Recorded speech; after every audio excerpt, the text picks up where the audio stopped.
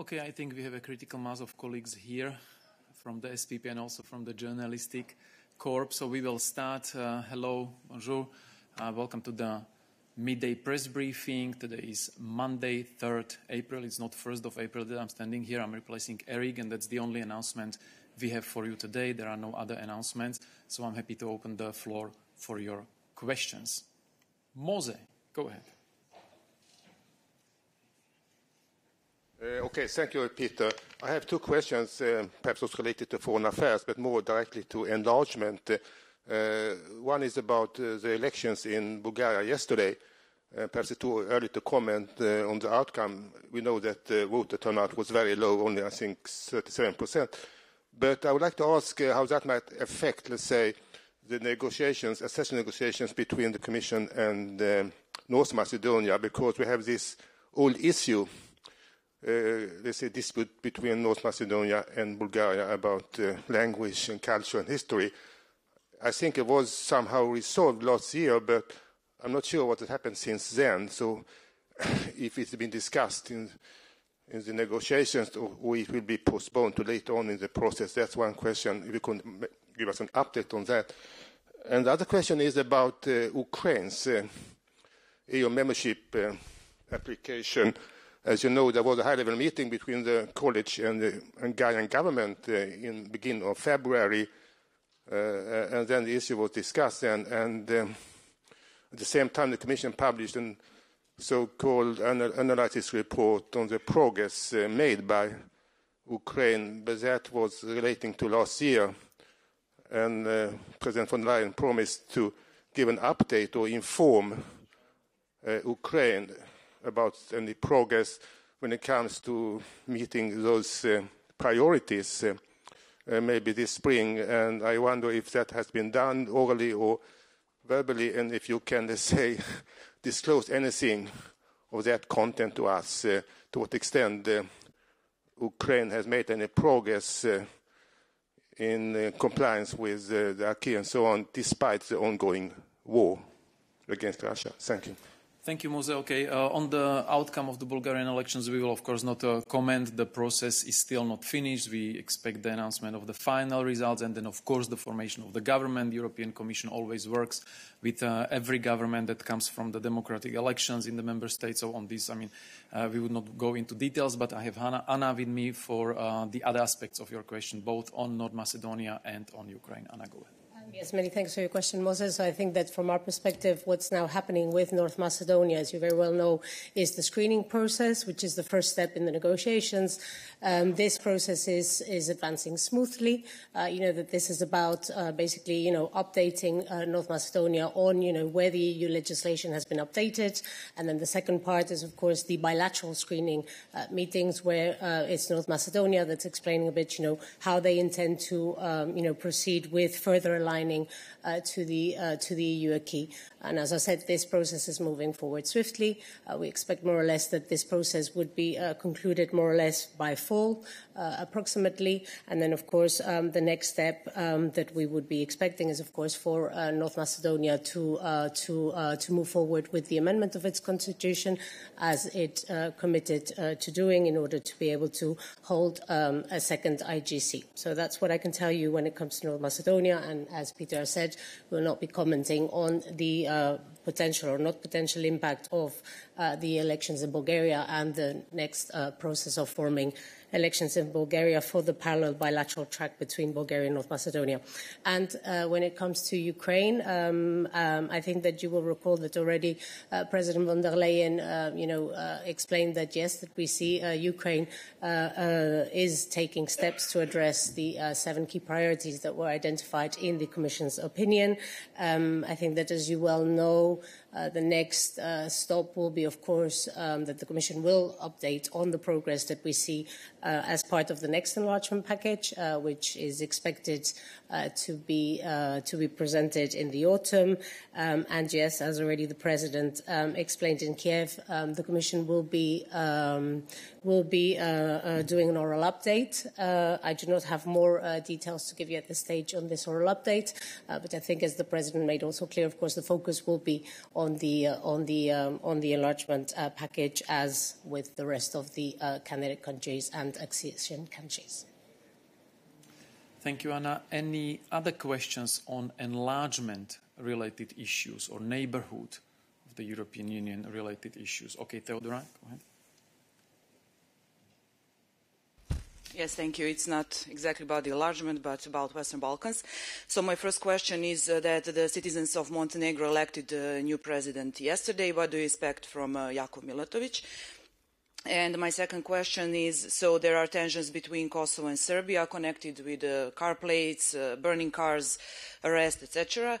On the other hand, the dialogue should be continued tomorrow. So will the mentioned tensions have some influence on the dialogue? Thank you.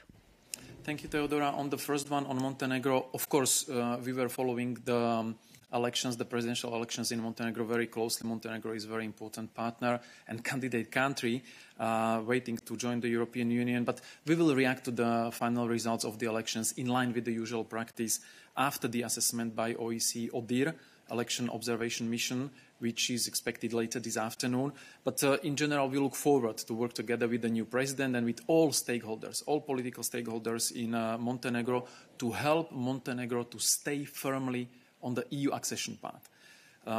Build consensus on the key priorities in delivering on this accession path, because they are really important for the country to progress towards the European Union. That means focusing, first of all, and urgently on the rule of law issues, reforms in the area of the rule of law, as outlined by the European Commission. And of course, the European Union stands ready to support Montenegro and continue assisting Montenegro in moving towards the EU membership, because this is something what the overwhelming majority of people in Montenegro want. And in this context, the political stability in the country is the key for continuing on the path towards the European Union. On the second question regarding Kosovo and Serbia, yes, tomorrow we will have a meeting of chief negotiators from both sides in Brussels. And as we said all along, we expect both parties to contribute to create and maintain the atmosphere of normalization, reconciliation, and quick implementation of commitments that have been made, especially at the end of February in Brussels and then mid-March in Ohrid. And the parties themselves, they have committed to refrain from any actions that would have the opposite effect. That means that would be going against this atmosphere, the necessary atmosphere of constructive engagement and reconciliation. So we hope that what we have been witnessing over the last few days, especially in Kosovo and in the north, will not have impact, of course, on the meeting tomorrow. The meeting of chief negotiators tomorrow is important because they are going to discuss, they are going to meet actually for the first time formally since the Ohrid agreement, and they will be working out and discussing the steps needed for implementation of the commitments stemming from this agreement and its annex.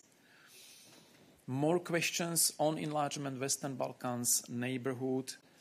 Okay, no one in the room anymore. I see 3 hands raised in Interactio. If this is still on the enlargement or neighborhood, then I will give the floor to Jack Parok.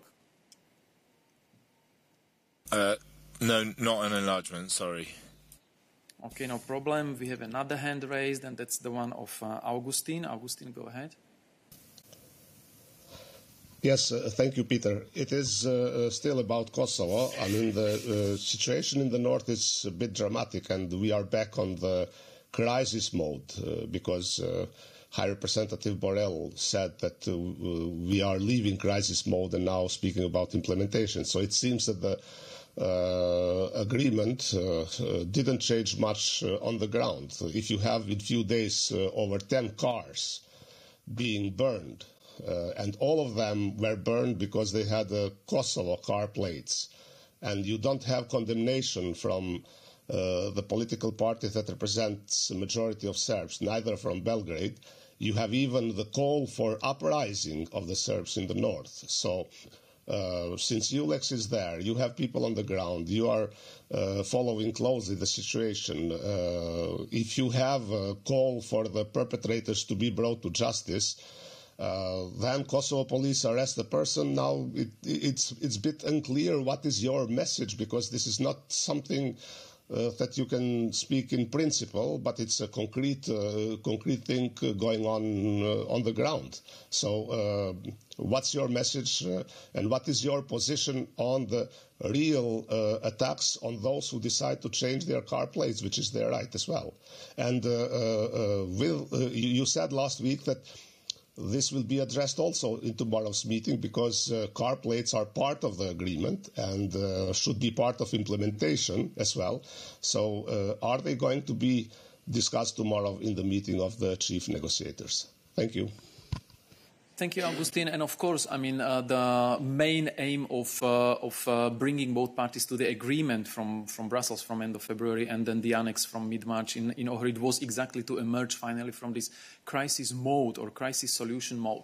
But again, no crisis will be solved by just agreeing to something.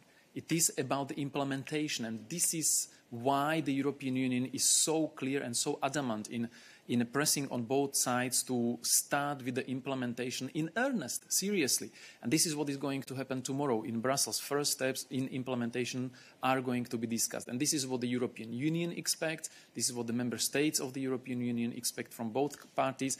And we've been clear all along, including with our international partners, conveying to both sides. The only thing you need to do now is to focus on implementation and constructively contributing to maintaining the atmosphere of normalization and reconciliation, and not do anything contrary to this. So this is the message. We need to start the work on implementation with both sides, and they have to dedicate their best efforts and energies into starting this work, because only with implementation this agreement can work and can finally help both sides to emerge from the situation we have seen before. Okay, more questions on enlargement. Okay, I see Alexandra is asking for floor on Intratio. Alexandra? Good morning, Peter. Thank you so much for giving me the floor. We've heard just two questions before about North Macedonia, and that it is already in the screening process. And I was wondering, Anna told that we are expecting this process to be concluded by fall. If the amendments in the constitutions are not being made by then, are there any thoughts of decoupling the two nominees, I mean Albania and North Macedonia? Thank you so much. Thank you. Anna.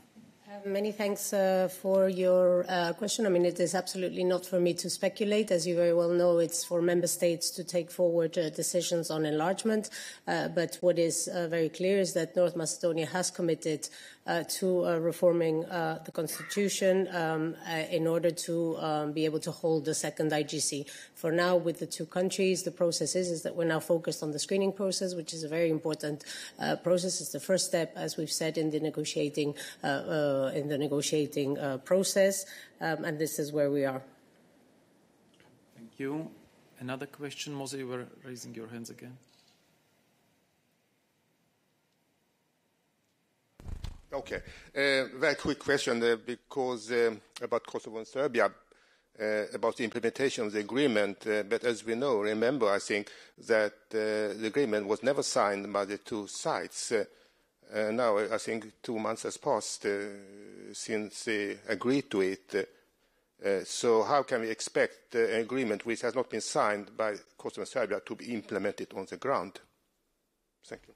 Thank you, Mose. We tackled this question a number of times already. I mean, it's been 1 month and a few days since the agreement was reached in Brussels, and then 2 weeks and something since the agreement on the annex was reached by the parties. And any speculation about the signature or the way of adopting it are completely futile, because what is important is that both parties agreed to this text. This is a political declaration. This is a clear commitment that was accepted and adopted by both parties through the statement of High Representative, the statement which was published during the night after the Ohrid talks have been finished. So there is a clear commitment, clear acceptance from both sides that they accept both the agreement and the annex, and they make a political commitment to start implementing it. So any discussions about signature or not are completely futile, because what is needed now is to deliver on the commitment made, and the commitment was very clear. They committed to implement. Okay, more questions on enlargement, neighborhood issues while we have Anna on the podium. If not, then we go to other questions. Nawab, go ahead.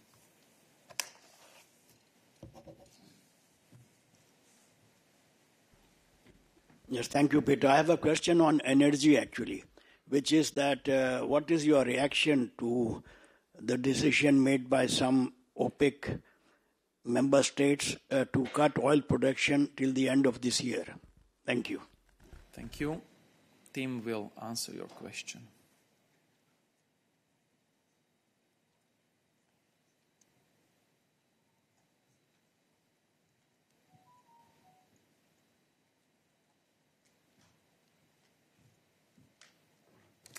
Thanks, Nawab.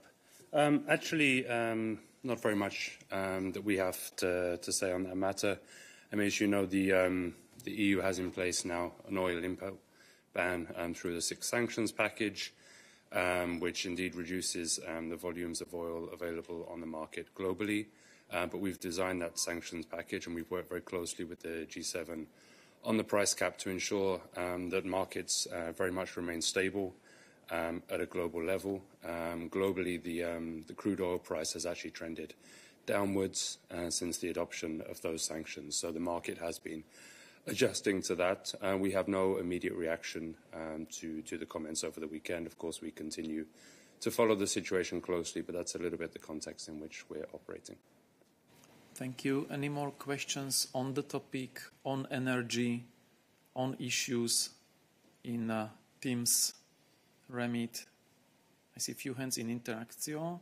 So, Rose. Sorry, Suniva, go ahead. I was meeting the EU-US Energy Council ministerial. I saw that Mr. Borrell will speak with Mr. Sorry, can you start again? We didn't catch the start of your question. It's about tomorrow's EU-US Energy Council. With an intervention by Mr. Blinken and Mr. Borrell. I just wanted to know if you wouldn't mind giving some information about it. Sorry if I've missed some kind of briefing that may have happened. Thank you. Okay, thank you. Of course, we don't mind giving you more information. Actually, a lot of information has been just published in our daily news. So if you go to daily news, you will find all the information about the upcoming EU-US Energy Council taking place tomorrow and co-chaired on the EU side by High Representative Borrell and Commissioner Simpson. Okay, more questions on energy. Stefano Pocciello on Interaktio. Yes, thank you very much, Stefano Pocciello. I'm Lex. I hope you can hear me. In an interview to the Italian television, Commissioner Simpson replied to a question on biofuels. And what I understand is that the Commissioner confirmed that there will be a negotiation with Italy on biofuels. We are talking about, I guess, the CO2 standards for car and vans. And she also said that the Commission supports both initiatives on biofuels and biofuels producers. So can you please explain us first if the Commission consider biofuel first if the Commission may consider biofuels as possibly be CO2 neutral, and thus respect the mandate of Recital 11 of the CO2 standards for cars and vans law. And secondly, following what the Commissioner said, if there is any possibility that biofuels can power cars that will be registered after 2035. So if yes, are you referring to a specific type of biofuel or biofuels in general? Thank you. Thanks, Stefano. I mean, we've discussed this topic, I think, at significant length last week, and there's not really too much more that I can say. Just to put the Commissioner's comments in a broader framework, I haven't seen the interview myself, but I've discussed this with colleagues, and I understand she was talking about the broader context of biofuels, which of course are part of our energy mix, more than she was referring specifically to the issue of transport.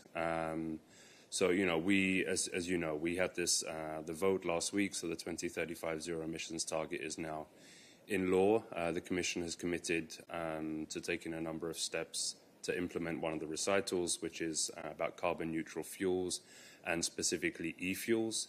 I think what we've also done is to explain to you why biofuels is more challenging from a climate perspective. In terms of being defined as climate neutral. Biofuels do have that broader footprint in terms of the land use that they create, the indirect impact on land change, on food, on agriculture, on our carbon sinks. So it's certainly not the same technology as e-fuels. But we're in a stage now where we're looking at the technical follow-up to this legislation. We'll, of course, discuss with all member states, and we will act based on the legal mandate which is in the regulation. We also will then hear the views of the co-legislators on any proposals that we make. So, again, as we said before, this is not something where we're in a position to give you a precise identification now of what fuels may or may not be valid post-2035. The transition is going to take some time. We see where the industry is making its investments. We see where most people are putting their bets for zero-emissions vehicles, but we're also in the process of putting together the technical legislation which will allow us to do this and to do it in a technology-neutral way. Thank you. Stefano, I see your hand is up. Do you have a follow-up? Yeah, sorry, just for clarity. So you're saying that your understanding is that the Commissioner's remarks on biofuels were not referred to the CO2 standards for cars and vans, but in general on biofuels production. Is that correct? Thanks. Yes, my understanding is that the Commissioner didn't say specifically that there will be a role of biofuels in the future implementation of this legislation in those words, but she said that biofuels is part of several pieces of energy legislation, and of course that's something that she looks at very broadly within the context of her portfolio.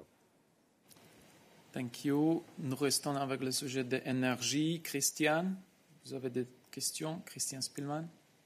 Oui, bonjour à tous les deux. En fait, je voudrais revenir sur le Conseil UE-USA demain, et qui va traiter de l'énergie. Donc, je voudrais savoir si déjà la question qu'a posée mon confrère sur la décision de l'OPEP sera discutée entre le haut représentant et M. Blinken. C'est un sujet, première question. Deuxième question, est-ce que vous allez faire des demandes spécifiques demain en tant qu'Union européenne aux Américains sur les fournitures de LNG américains?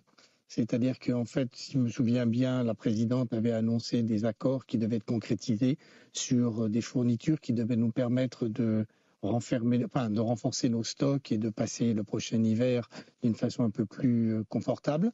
Je voudrais savoir si ça va être discuté, et est-ce que vous allez enfin discuter avec les Américains du prix du LNG, parce que certes, l'Union européenne a coupé ses approvisionnements, réduit les approvisionnements en gaz de la Russie, mais on les paye très très cher au niveau des États-Unis. Alors est-ce qu'ils vont nous faire un prix d'amis, un prix d'alliés, ou est-ce qu'il reste au prix du marché et on va le payer au prix fort? Merci. Merci Christian. La réunion des conseils d'énergie sera précédée par une rencontre bilatérale entre le haut représentant et le secrétaire Blinken, où on va discuter le sujet des politiques étrangères premièrement. Et dans le conseil même, l'agenda s'est normalement développé en avant, mais je ne peux pas exclure qu'on va réfléchir aussi sur les derniers développements. Mais sur les autres aspects, je laisse Tim à élaborer un peu plus si c'est possible, mais normalement, ne préjugeons jamais le contenu et l'agenda des discussions qui sont planifiées dans le futur. Donc, je ne suis pas sûr si tu veux ajouter quelque chose.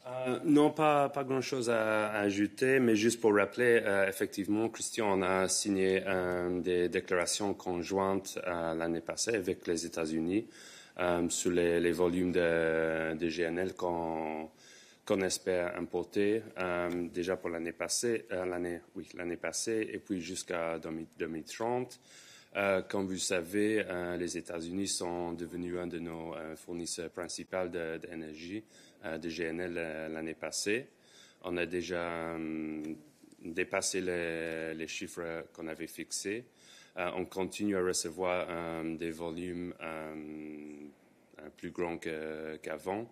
En ce début d'année, on attend que ça continue. Sur la question des prix, il y a deux éléments, je pense qu'il faut garder en tête.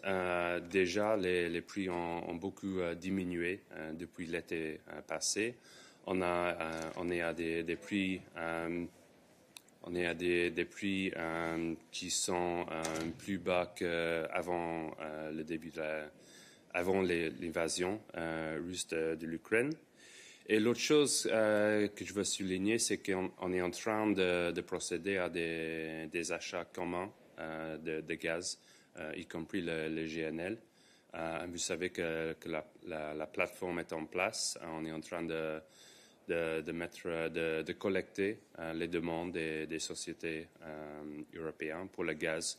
On va mettre cette demande sur le marché. Et j'imagine que les fournisseurs aux États-Unis seront parmi ceux qui vont répondre à cette demande. Thank you very much. I see David might have still a question on energy. David Carretta, go ahead. Oui, merci. Tim, je pourrais te demander, vu que je ne suis pas un expert, mais j'essaie d'expliquer les choses à mes lecteurs ou auditeurs, quels sont les secteurs pour lesquels les biocarburants font part du portefeuille. Par exemple, le secteur maritime, les avions. Je me rappelle, je sais vraiment pas où orienter moi-même ou mes lecteurs. Merci. Oui, je peux te donner des éléments et puis je vais faire suite aussi en bilatéral pour donner plus de précision. Mais je peux te confirmer que oui, le transport, c'est un secteur où il y a une partie de biofuel, pour l'instant, de biocarburants. C'est couvert par la directive sur les énergies renouvelables. Mais il y a plusieurs générations aussi de biocarburants. Et on a les anciens qui avaient un footprint plus large. Avec chaque génération, on est en train de réduire l'empreinte carbone. Mais même avec les nouvelles technologies, il n'y a pas beaucoup qui vont avoir des effets neutres sur le climat. Mais je serai content de faire le suivi avec vous en plus de détails, en consultation avec nos experts aussi. Merci, Tim. Est-ce qu'il y a d'autres questions sur l'énergie? Okay, if not, then we can open other topics. Yes, Tomáš, please. Thank you. I have a question on Ukrainian grain imports to the EU. The Commissioner Wojciechowski last week declared or said to the Polish mass media that he would support Poland's request to restore tariffs on Ukrainian grain if such request reaches European Commission. In the view of the letter of 5 member states, prime ministers last week, which indicate such option, restoring tariffs as a way to address the problem. I would like to ask if this Wojciechowski's declaration is still the position of the European Commission now. Thank you. Thank you, Tomáš. That would be for Miriam, who is replaced by Balázs. Indeed. Good afternoon. So I will try to do my best in the absence of my specialist colleague Miriam. So let me just confirm that the letter that you have referred to, we have received it and we will reply in due course. Now, in general, on the subject, what I can say is that we, of course, we will, as a first step, underline our full solidarity with Ukraine, and we will continue to do our utmost to help the Ukrainian authorities and people in the current context. Now, when preparing the proposal prolonging the suspension of customs duties on all imports from Ukraine, the Commission also took into account certain sensitivities on the EU market. while our main objective is to support Ukraine, we are aware of the need to ensure that the EU market is not seriously impacted. To this end, we have strengthened the safeguard provisions to ensure that it can be deployed in a swift and efficient manner. So we put on the table a new proposal for the safeguard mechanism, which will be looked at by the member states very soon. Now, more broadly on customs, let me just say that the reintroduction of tariffs would only be considered taking into consideration the EU market as a whole, and not just the regional dimension. Furthermore, the reintroduction of duties would only be for those products that are subject to a suspension under the already agreed deep and comprehensive free trade agreement. So that's what we can say at the moment. Thank you. Follow up, Tomáš? Does the Commission see now the distortion of the market, the whole single market of the EU as a result of the imports from Ukraine, as it comes to the grain? Yes, so I think what I've been trying to say is that we do recognize that some member states are facing challenges, notably those that are located around Ukraine. That's why we prepared already a package of proposals which are intended to remedy the situation. For example, the first package grants 56 million euro to 3 member states, Bulgaria, Poland, and Romania. We see that there is a need for additional steps. That's why we are looking into preparing a second package. The preparations in this regard are ongoing. And as regards the customs, as I said, there I think the key principle is that the EU market as a whole would have to be seriously impacted and not a regional dimension simply, but more broadly. So that's where I can leave it. Thank you. Another follow-up?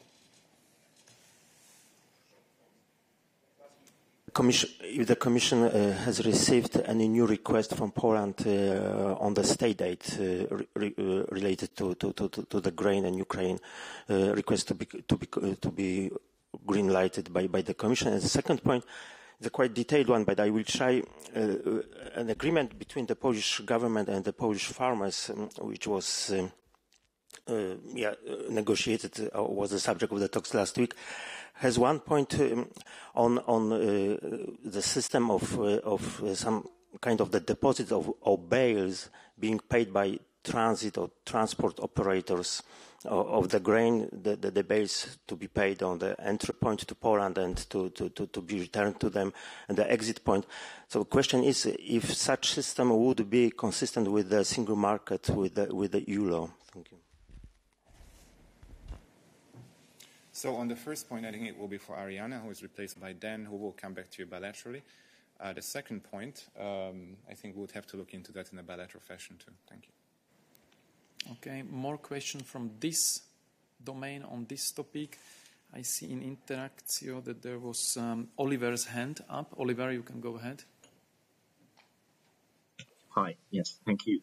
I'm a bit puzzled because when the Commission went to Kyiv in February, President von der Leyen explicitly called the solidarity lanes a great success and announced another €1 billion, I think, in EU funding for that. And that also, and she said we're going to propose, a further duty-free, quota-free import of Ukrainian goods, and that'll stay as it is. But her Agriculture Commissioner disagrees and thinks the duty and quota-free import of Ukrainian grains should be stopped. So who's speaking for the Commission now? Von der Leyen or Wojciechowski? Thank you, Oliver. So, of course, President of the Commission is speaking for the Commission, so do the Commissioners. When President von der Leyen was talking about the importance and the success of the solidarity lanes, she was talking about the fact that thanks to the solidarity lanes, the European Union enabled a huge amount of Ukrainian agricultural production to get out of Ukraine in a situation when the exports are being blocked by Russia in an illegal way. This is something that already contributed to decrease of the prices in the world market, which is already a positive example. And then about all the issues that come along, of course, I mean, the Commission is taking care to try to solve it. I'm not sure if Balázs has right now something else to add, but the main aim of the European Union is, of course, to help the Ukraine to get out the blocked grains which are stuck in Ukraine because of the illegal Russian aggression. And of course, if there are issues coming up along the way, the Commission, of course, is trying to solve this issue. But there is nothing we would add at this stage to the topic. Yes, go ahead for the follow-up. Hi, thank you. How do you measure the success of these solidarity lanes in getting Ukrainian grains to the world markets? Because that was the initial idea. It wasn't only about getting Ukrainian grain out of the country, which they can't do through the Black Sea because of Russia's sea blockade.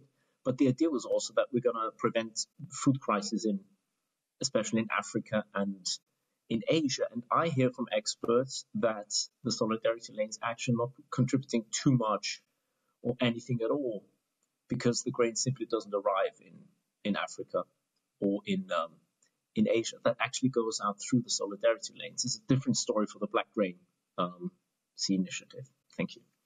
Black Sea Grain Initiative. Thank you, Oliver. It has two aspects, so I let Adalbert to tackle one.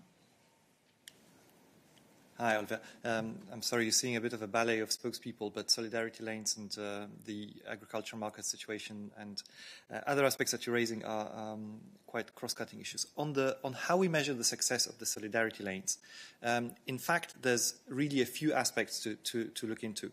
One is, of course, the amount of grain that goes out of Ukraine and the corresponding benefits that Ukrainian farmers can have, which is really something that allows them to basically continue functioning as an important, very important part of the Ukrainian economy. There's also another aspect, which is exports of other goods from Ukraine into the EU and then the world markets as appropriate. And of course, there is also another aspect, which is imports of goods into Ukraine, and that concerns goods such as anything that's needed to address the humanitarian situation in Ukraine, as well as necessities such as fuel. We've got quite good figures on our website which show the magnitude of all of these of the impacts of the solidarity lanes on all of these aspects. Now, when it comes to tracing where grain goes specifically afterwards, that's rather something that other colleagues are dealing with than myself, and it's also not necessarily a very easy task in itself. But just the magnitude of the movements of goods in both directions is a clear sign of the success and the necessity of the existence of solidarity lanes. And in this respect, also, I think what's very important to underline is that solidarity lanes exist not only because of the action of the EU and the Commission, but also thanks to very, very close cooperation with our member states, including also Romania, Poland, and other member states at the border. And we are immensely grateful to those member states for the excellent collaboration that we have with them on this. Thank you, Adalbert. And the second aspect I was mentioning, maybe a little bit more political or geopolitical, Oliver, is one doesn't have to forget that this is just an additional measure in order to unlock the possibility for Ukraine to export the grains. And then regardless where it stays, I mean, it always has an impact on the overall global prices of these commodities. And what the African countries, especially African countries, were suffering under after the start of the illegal Russian aggression connected with the illegal blockage of Ukrainian exports was that the prices went up because of the impossibility of Ukraine to export anything. And the increase, although not so painful, for example, in Europe, even by 1% in African countries had already a damaging effect. So bringing the prices back from the total heights, which there were at the start of the crisis, was also one of the effects of both solidarity lanes, but also Black Sea Grain Initiative. And maybe just to recall some numbers, so while the Black Sea Grain Initiative enabled the exportation of over 22 million metric tons of Ukrainian grains and wheat, the solidarity lanes enabled the export of more than 25 million metric tons. So this means that the world market has these quantities more. That means the price was going down. So it was not only where the grain go physically, but also what is the impact on the world prices. And also, let's not forget that the members of the European Union are one of the biggest humanitarian donors. So even if the grain stays in the EU, then it can be used also for humanitarian assistance in the countries that need it most. I see one more question possibly on this issue, Momchil.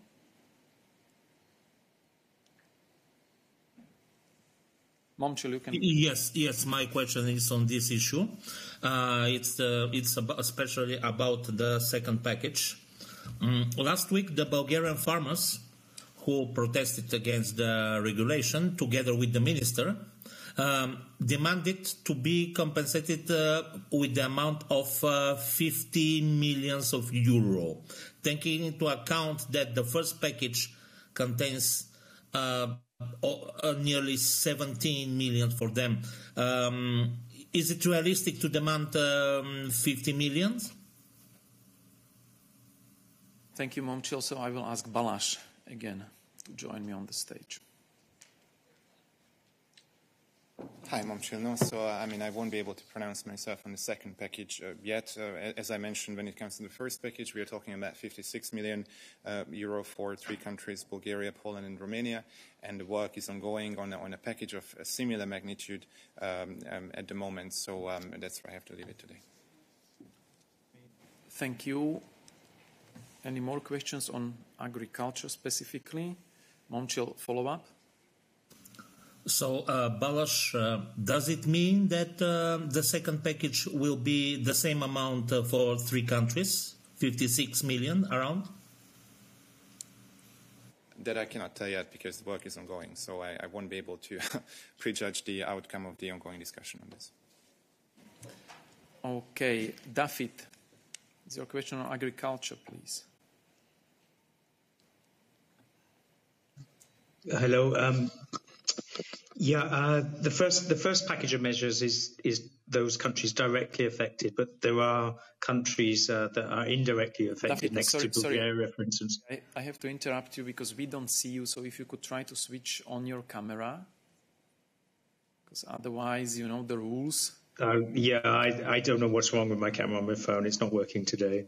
Yeah, so then we will have to deal with that bilaterally. Sorry for this. Okay. Any more questions on agriculture? I don't see, so we can move on. I've seen more questions. Yeah, Finbar was trying right from the start, so we stay on Interactia, and Finbar, go ahead. Thanks, Peter.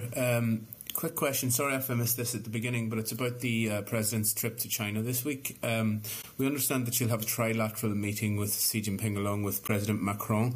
But do you have any other information about how long she's like her itinerary? How long is she going to be there? Who else is she going to be meeting with? Aside from what we know about this trilateral with President Macron. Thank you. Thank you, Finbar. The complete and comprehensive program of President's stay in China will be published and made available a little bit later on. I see Jack was asking for the floor. Yeah, probably this is like a good time to come in slightly. It's not exactly the same, but it's off the back of that. I know, obviously, the focus is on the China visit, but do we know if von der Leyen's going to go to the Good Friday Agreement commemorations in Belfast on the 12th yet? I know that she might be a bit jet lagged by the time she gets back, but do you know if she's going to be there? Because other EU presidents and stuff are. Okay, thank you on this topic, which is a very important topic. I'm asking Dan to join me here and see what he can share with you. No, I'm afraid, Jack, I can't confirm anything right now. It's a little bit too early, but of course we can get back to you in due course. As for the organisation of any of the events in Northern Ireland, of course I'd ask you to reach out first and foremost to the authorities in Northern Ireland. Okay, thank you very much. But since we were on China and related issues, yes, please go ahead. Thanks. This is, I guess, a foreign affairs related question, not quite a China question. I hope that can work. This is Kim McCrail. I'm a journalist with the Wall Street Journal. Last week, Wall Street Journal reporter Evan Gershkovich was arrested in Russia on fabricated espionage accusations. What message do you have for Russia on his arrest? Thank you. I would here refer you to the tweet by High Representative who tweeted shortly after this incident was made public, and there is nothing that we would state beyond what HRVP said in his tweet. Just to add one quick follow-up, which you may not have more to say on, but has the Commission reached out in any way to Russian diplomats or Russian officials on the topic? Well, on this, we understand that the journalist in question is a US citizen, and as always, in case of detention of citizens in other countries, the primarily consular responsibility is on the country of which the person in question is a citizen. But of course, the European Commission, European Union was very vocal to condemn this incident, and as HRVP stated also in his tweet, I mean, this is something which is very concerning, and we urge the Russian authorities to deal with the issue in the way that he would be released, because this is just an expression of what Russia is doing, actually, to the journalists, their own, and now they are going, obviously, after the international journalists. So this is not acceptable. The collection of information and the related work is something which is natural, vital part of work of any journalist, and journalists need to be able to exercise their duties and their jobs without any intimidations and the threats from the authorities. Yes, go ahead in the back. Anna, let's wait. The lady behind you. Oh, sorry, I thought it's Anna. Sorry. Hello, sorry. Yes. Leah Hillebrand from Austrian Public Broadcasting. Just on China back again, could you at least tell us right now when von der Leyen will meet the president? Do you know that already? Which day? Just which day? Thank you. As I said, we will publish the comprehensive and complete program of President's Stay in China soon. Yes, go ahead. Thank you. This is about the pharmaceutical legislation, so it's not foreign affairs. Shall I wait? Wait, please. Yeah. Let's finish foreign affairs. I think there were colleagues in Interaktio also asking for the floor. Mose, hang on. We will give floor to other colleagues. Oliver, I see you have question also on Twitter and Ukraine and other stuff, so I will give you floor later. Alexandra, you have a question on foreign affairs. Alexandra Buduri.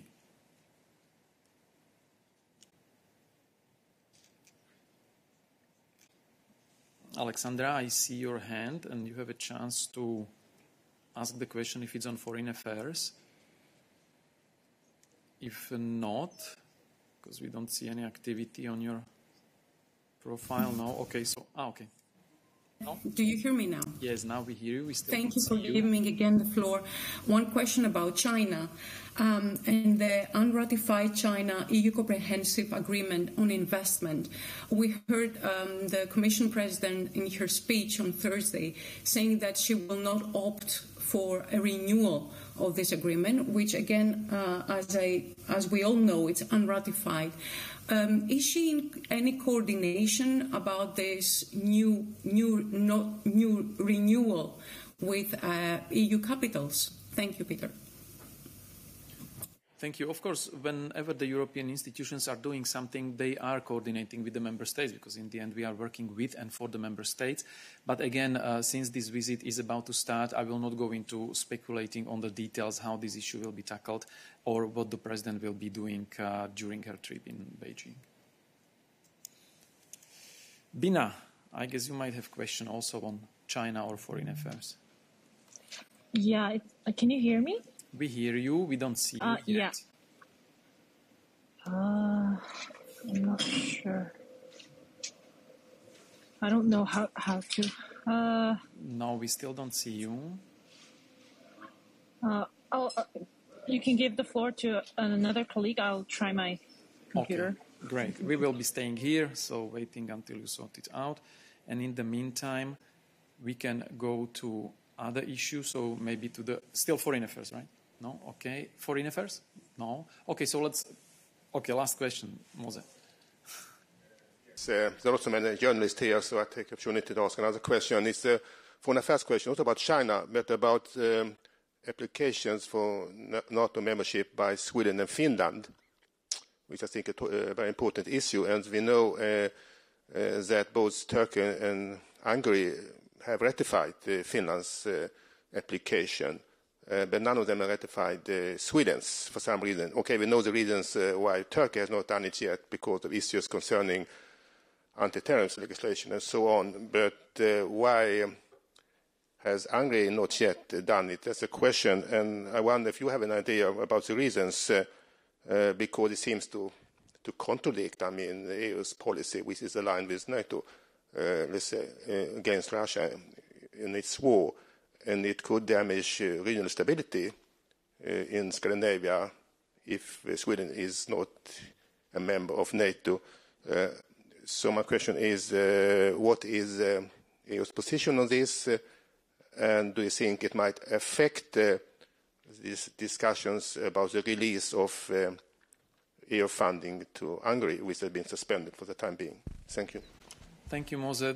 The position of the EU is that NATO is a different, independent, completely different institution and organization than the European Union. So we, of course, are not commenting on processes going on within this organization. We are only convinced, and we expect that and we hope that NATO will be able to deal with the issue of its enlargement and proceed with the ratification of the entry of also of Sweden. But this is really something for the members of the NATO and not of the European Union. The European position is that everyone will be profiting from it, because larger NATO means enlarging the zone and space of stability and security, especially in Europe, since majority of the NATO members are also members of the European Union. But going into the analysis of motivation of the countries, why are they voting on, why are they not, this is not really for the EU to speculate on. And now we move on from foreign affairs to pharmaceuticals finally.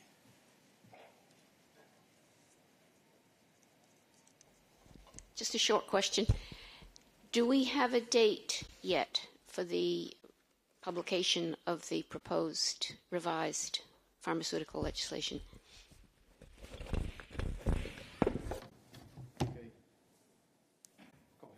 Hi. It is always my delight to talk about dates for our upcoming initiatives, because, as you know, we have a list of indicative the indicative planning of the Commission agendas, which we publish and which currently has the pharmaceutical strategy for the 26th of April. As ever, this list is indicative and subject to change depending on various priorities that affect the Commission's agenda, and we always only confirm finally the agenda of the College after the meeting of the heads of cabinet on that week. Follow up, go ahead. Did you say the 26th of April? That is correct. And we in fact have a link to the indicative planning of the Commission agendas in every media advisory on the relating to the midday briefing. So please don't hesitate to look at that. Okay, thank you. Pharmaceuticals or health-related issues? Yes, go ahead. Yeah, go ahead, Yo-Yo. Fisheries. Bonjour, hello. So Alexandre Mato from the Galician Public Television. Yesterday there was a meeting between the French Secretary of State of Fisheries and Commissioner Sinkevicius, and Monsieur Berville said that France is not going to apply the prohibition of the automobile techniques for 2030, that the action plan of the Commission is just an orientation. So my question is, did Commissioner Sinkevicius said that, clarify that to Monsieur Berville? Thank you. Thank you very much. And indeed, there was a meeting yesterday between the Commissioner and French Secretary of State Hervé Berville, as well as a number of representatives of the French fishing sector. And it was an opportunity to discuss with the sector and also, obviously, with the Minister, our objectives in the action plan that we presented a few weeks ago, as well as to dispel some misunderstandings, really have a good exchange with the different participants. And what this was mainly about is really clarifying that the action plan that we put forward is, first of all, addresses a number of very, very important challenges of the fisheries sector, including the degradation of the marine environment, but also generational renewal, the dependence on fossil fuels, which is already impacting the economic viability of the sector, and also the issue of level playing field with with third countries when it comes to the fishing sector. And specifically on the issue of bottom fishing, our action plan aims to start a dialogue with the national authorities, with regional authorities, and with the fishing sector, in particular over the period of the next 12 months, to chart a roadmap towards 2030 as an objective, during which we will find, together with the fishing sector, solutions regarding the addressing basically the impacts of bottom fishing on the degradation of the marine environment. So not a binding objective at this point, not a piece of legislation that we proposed, but an invitation to dialogue together with all the stakeholders to find solutions. And the meeting that Commissioner Sienkiewicz held yesterday was very much part of that dialogue. Thank you. Any more questions on fisheries or on health while Adalbert is here, also replacing Stefan? No. So then we give another chance to Bina. Let's see if the camera works. Yeah. Hi, I'm Bena Chung from Yonhap News Agency of South Korea. Today, a Korean newspaper reported that the EU-Korean summit will be held in Seoul next month ahead of the G7 summit in Japan. And can you confirm the report? And if I may ask another one, what would be the top agenda during President von der Leyen's visit to Korea? Thanks. Thank you for both questions. I will try to answer in one sentence. We are making our own announcements, not based on what media write, but when everything is in place and we are ready to announce. So both on the trip by President von der Leyen to South Korea and on the EU-South Korea summit, we will make the announcement when appropriate. So cannot confirm anything that is written currently in the media. Thank you. And now, okay, so this closes the foreign affairs issues, and we go to another topic you wanted to ask. I had a question on Hololei. I wanted to ask whether in his new position he will keep the part of his salary which is related to his management role as a DG, or whether in his new position he will have to accept a pay cut. Thank you. And that would be for Balázs.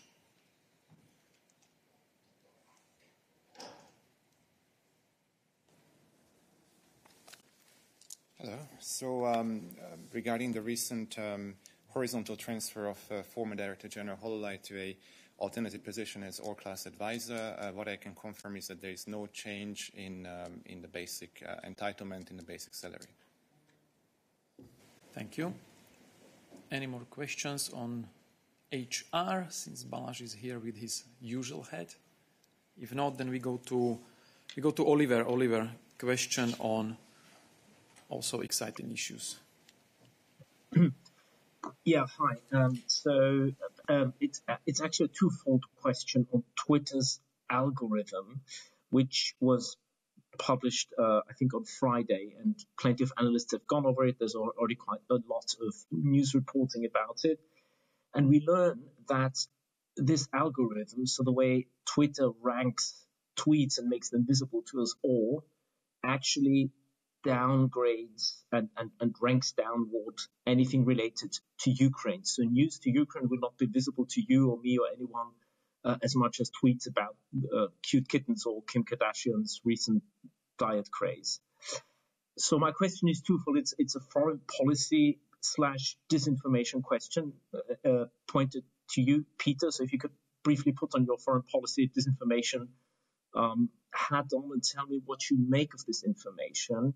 Does it worry you that the European public isn't properly informed on Twitter about what's going on in Ukraine? And also that the Ukrainian civic society isn't in a position to actually, inform the world about what's going on in the country via Twitter currently? And then the question to Sonia would rather be, I know the DSA is not in force yet, but the DSA has quite a lot to say about algorithms and, the ranking of tweets and of information there, and how great platforms should go about this. Would the systematic downgrading of news about a specific country, would that still be allowed in the EU from September onwards. I'm not talking about downgrading, for example, hate speech or violent content and so forth. That's a different matter. Simply having the key phrase Ukraine in a tweet, meaning that your tweet is probably not going to be visible to most people. Thank you, Oliver. Sonia is replacing Johannes, who would be tackling this question. So I give floor first to her to explain, and then I will take over. Thank you, Peter. Thank you, Oliver, for your question. Indeed, the relevant rules here are the ones that are provided for in the Digital Services Act, in the DSA. Currently, the Commission is analyzing the information that was published by the online platforms, especially the information on the users of the online platforms operating on the European market, in view of identifying and designated those that will be designated as very large online platforms, who will need to then apply the rules provided in the Digital Services Act. Once those platforms are designated, then 4 months later, they would need to apply the rules. And the Digital Services Act, as you rightly pointed out, provides for various strict obligations to the platforms, and one of them concerns the algorithms. So the provisions applicable to the algorithms would provide for transparency, especially transparency on the content and the use of algorithms, how those algorithms are used in order to put forward or downgrade, let's say, certain information which is being placed on the online platforms. So the provisions will provide for transparency mainly. Thank you, Sonia. And on the other part of your question, Oliver, of course, I mean, fortunately, Twitter is not the only information source for people in Ukraine and about Ukraine. And there is fortunately still plurality of sources, both within Ukraine and outside, about what is going on. But of course, I mean, the potential of a social platform to be misused when it comes to information sharing or spreading of disinformation is huge, and that is why we are watching, of course, the behavior on social platforms as well within the framework of our work or our fight against disinformation. This is also one of the reasons why the Commission is engaged in the ongoing dialogue with the platforms providers, with the big tech companies, trying to work with them and make them to subscribe to this code of conduct in order to deliver on their responsibility. So, of course, this is a very important issue for us.